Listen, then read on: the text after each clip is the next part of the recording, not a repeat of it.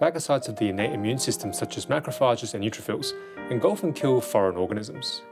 To do this, they need to be able to detect the organisms as foreign and/or dangerous, as well as the ability to kill the ingested organisms. Foreign organisms contain products that we refer to as PAMPs, pathogen-associated molecular patterns.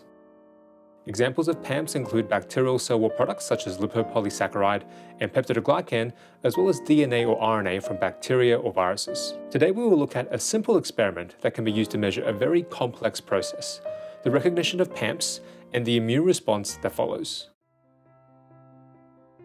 In particular, we will be measuring nitric oxide production, a free radical synthesized by immune cells to attack pathogens.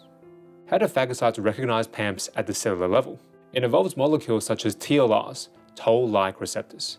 There are about 10 different TLRs expressed in mammalian cells, which detect various PAMPs. TLRs that detect bacterial cell wall products can often be found on the plasma membrane of macrophages, whereas TLRs which recognize pathogen nucleic acids are commonly found within a cell. Once TLRs recognize PAMPs, they induce an entire cascade of immune responses, ranging from increasing the phagocyte's capacity for killing, alerting other immune cells to the infection, and promoting the maturation of antigen-presenting cells. We can measure one of these responses in the form of nitric oxide production, which are reactive free radicals produced to damage pathogens.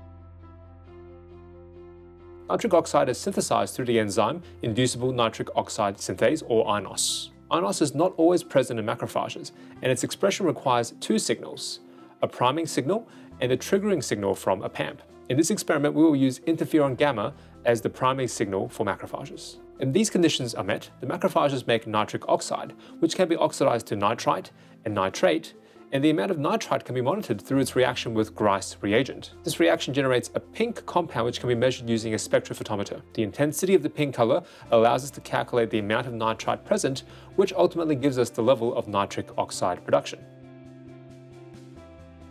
For this experiment to work, we will need macrophages. We're using bone marrow-derived macrophages cultured from mice.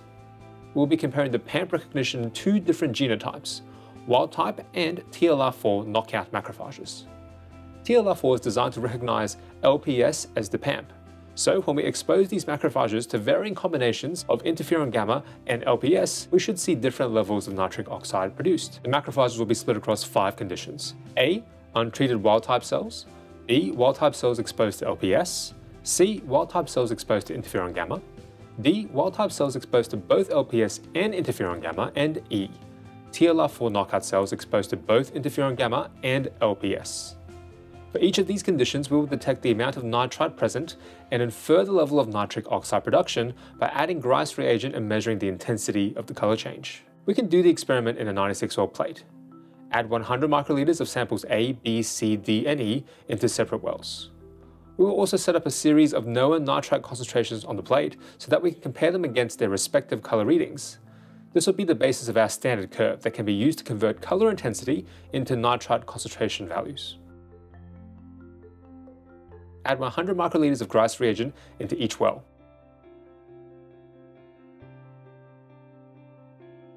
Allow 5 minutes for the color reaction to stabilize. You should be able to visualize the color change after this point.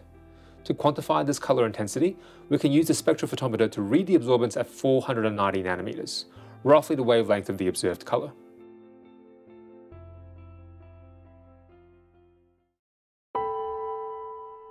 We can then generate results that highlight the nitrite concentration in each condition. In sample A, we should see a negligible baseline level of nitrite, as there are no priming signals or PAMPs. In sample B, we expose wild-type cells to LPS, but there is no priming signal added. Any production of nitric oxide will be hampered by the absence of priming signals, which can bolster INOS expression. In sample C, we get around this issue by adding interferon gamma, but this time there is no PAMP to recognize. It is in sample D where everything converges.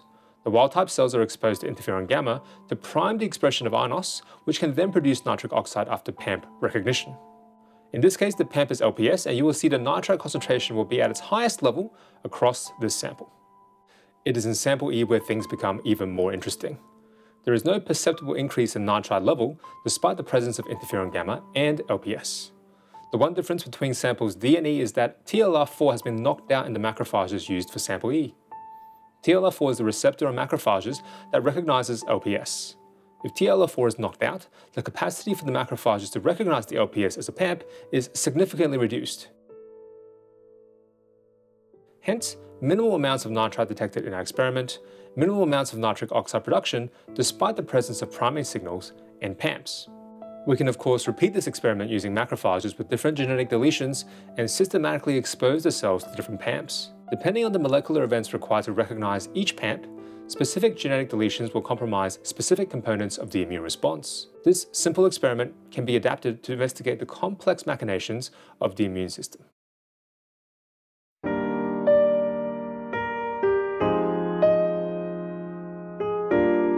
The immune response is a delicate dance between host and pathogen, managed by a precise series of events. It is easy to take this for granted, but when we take a closer look at this dynamic interplay, you can begin to appreciate nature's elegant molecular design.